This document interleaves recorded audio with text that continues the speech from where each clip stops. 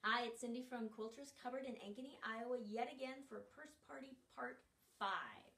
And then that will be it for this year.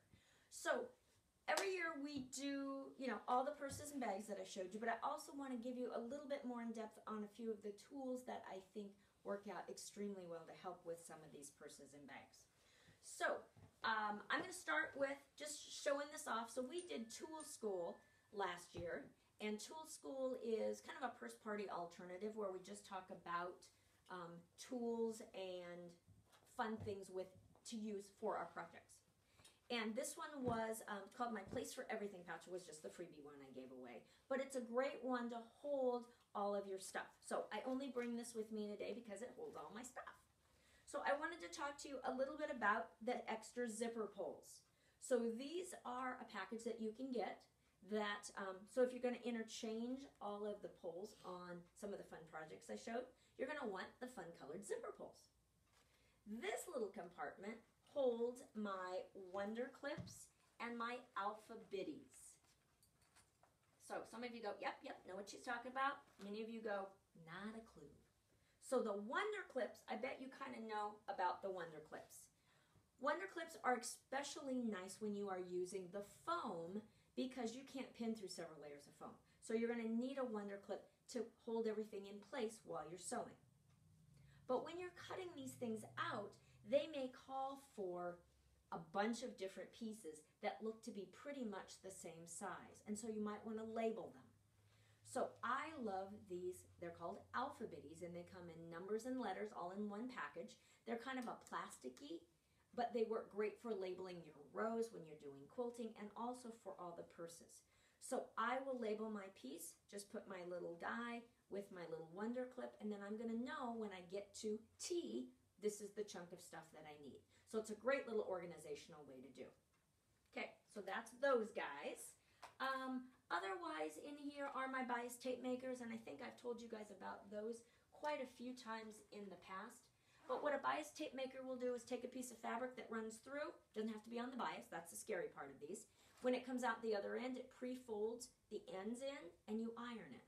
And so that's what I've used around the sides of my bag because I didn't want a double fold binding like I would use on my regular quilts. And then the smaller size will make my ties for me, so I'm not trying to turn under little tiny pieces of fabric. So that's those guys, and then you've got your marking pencils and all of that kind of stuff. But it's just a great little tool thing that I can take that holds all of my stuff. Now, this is probably not going to show you guys anything, but I just want to review a couple of the things that we used in our bags. All right, so the first one is fusible fleece. It is an iron-on interfacing with little bubbles, so you can see which side to iron on. It's also lighter weight, and it's going to be more of a collapsible thing. It's not going to give you a whole lot of body, just a little bit of padding to give it a little prettier look than just fabric alone. The next one is the Dreamy Fusible. This is a Lazy Girl product. It's fusible on one side. It gives more body than fusible fleece, but still not crazy like foam. But I wanted to talk to you guys real quick. This is my Goddess pressing sheet. Absolutely love my pressing sheet. This brand has been the best ever. But sometimes you have a fusible or what you thought was a fusible and you just don't know. So how are you going to figure it out? Well, you can iron it on there, hope for the best. Or it can stick to your iron or your ironing board cover and you go, yep, guess that was a fusible on the other side. Or you can take your chunk, you can sandwich it in your pressing sheet, you can iron it, and when you pull it apart, if it sticks to one side, well, hey, I know that's my fusible side. If it doesn't stick to anything, then it was not a fusible product. So it's just a safe way to do it without making a mess or ruining your project. All right, our next one we talked about was Decor Bond. That is the heavyweight fusible interfacing that's going to give that sweet and salty, I call it. We've got fusible fleece, lighter weight, we've got Decor Bond. This is a match made in heaven. This goes on the outside, this goes on your linings, and it makes a beautiful bag.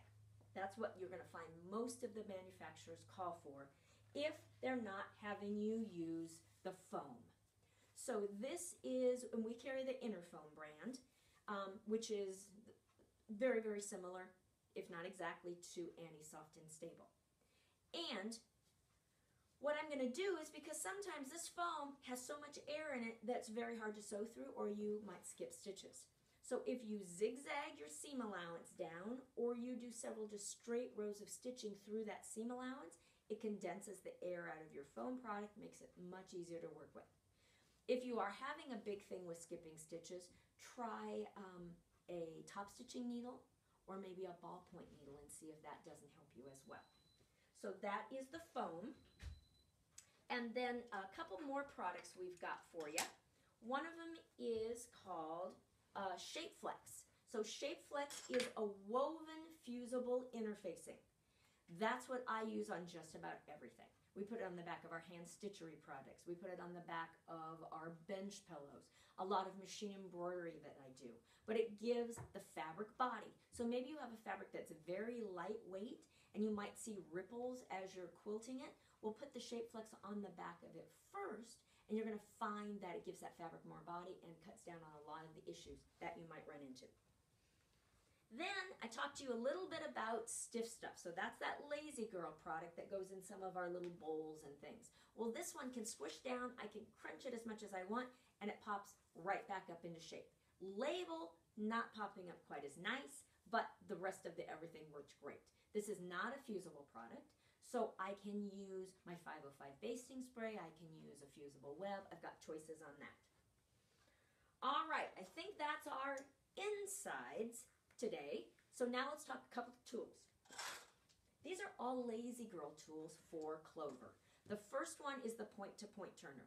It is a longer point turner that allows you to get down into bags to really get to where you need it to go. It also has a nice handle, and it's got a nice little marker for creasing on the other side. But speaking of pressing things, so this is the brand new roll and press from Clover and Lazy Girl. There's a little roller on the end. We also found that works really nice if you have a little sore muscle in your neck, though that's just a perk of the tool. So what if I do paper piecing and I'm getting up and down to go to that iron, or I'm trying to finger press, or use my wooden iron that kind of distorts things? Well, so I can take this and actually press my seam. So it works out really, really well. Okay, so then the last thing I wanted to show you is the Clover Hot Ruler.